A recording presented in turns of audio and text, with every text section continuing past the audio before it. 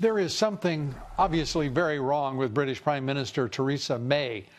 Today, in retaliation for the murder of two Russian former spies, she expelled 23 Russian diplomats in retaliation for the poisoning of a former spy and his daughter on British soil, as well as an attack on another Russian.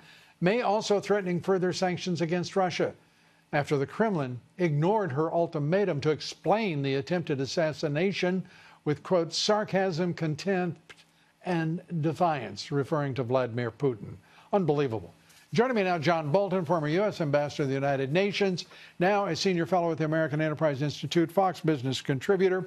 Great to see you, Ambassador. Let me start with Vladimir Putin reminding Theresa May that you do not threaten a nuclear power. Do you think that was sage counsel?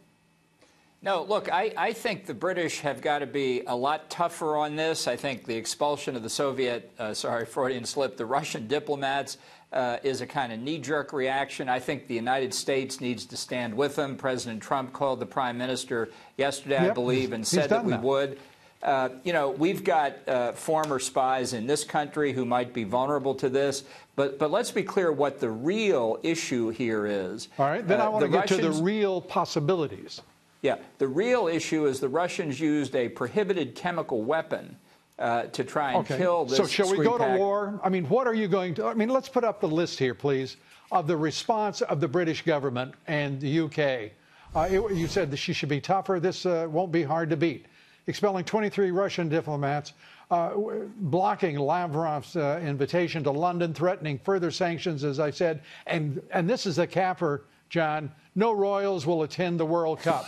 I mean, how impotent can the UK look in the face of a confrontation with Vladimir Putin and his nuclear state? Yeah. I mean, look, I mean, where are we going here?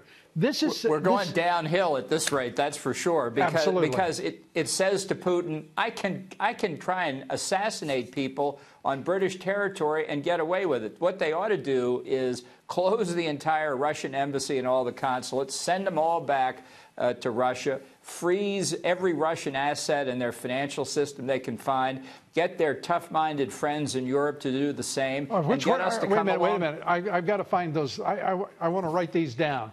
Who are the tough-minded allies of the UK and Europe? Well, we'll find out soon enough, won't we? No, look, this is a serious problem. No, this is a serious problem, but it needs a serious response.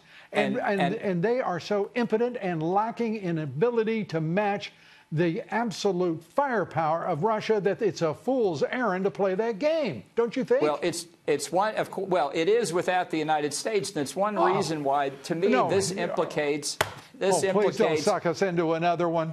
Please don't. The future of NATO, because Theresa May is a moron, and because she's insulted our president, we should go to war with Russia. Are you kidding me?